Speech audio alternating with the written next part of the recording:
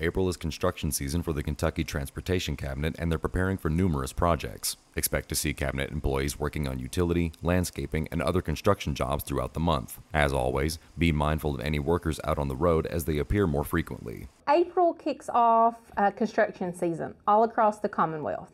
And so in springtime, when the weather starts improving, you're going to start seeing those orange barrels and cones start springing up along roadways in Kentucky. And so we've got a lot of projects planned, everything from pothole patching to some bigger projects, such as one along US 23 at Betsy Lane. We're going to be reworking the entrance there to the Betsy Lane High School.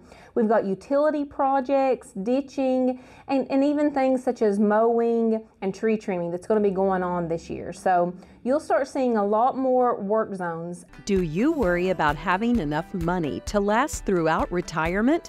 Give Reed Potter at Raymond James a call. Reed has 26 years experience helping folks enjoy their best life in their retirement years. Emphasizing safety is a major part of construction season. Cabinet workers must be aware of their surroundings at all times. Yeah, the main thing is for the public. We always have our warning signs out there. Expect the unexpected, because work zones do change. We do temporary work zones, mobile work zones, grass cutting. Sometimes we'll have emergency call-outs, so there's always changing work zones. So it's always expect unexpected, know what's going on, and we have those warnings out there. So always pay attention, put your phone down, and watch out for those changes. Benefits to workers and everybody here is just bringing everybody together, getting everybody on the same page, putting the information out there so everybody knows what's going on, and just being awareness, right?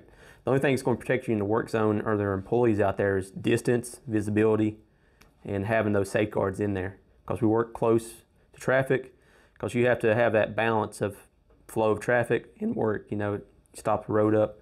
So it's putting those out there and just trying to work together and get everybody together on the same page and have that flow going through there. Reporting for Mountaintop News, I'm Nick Collum.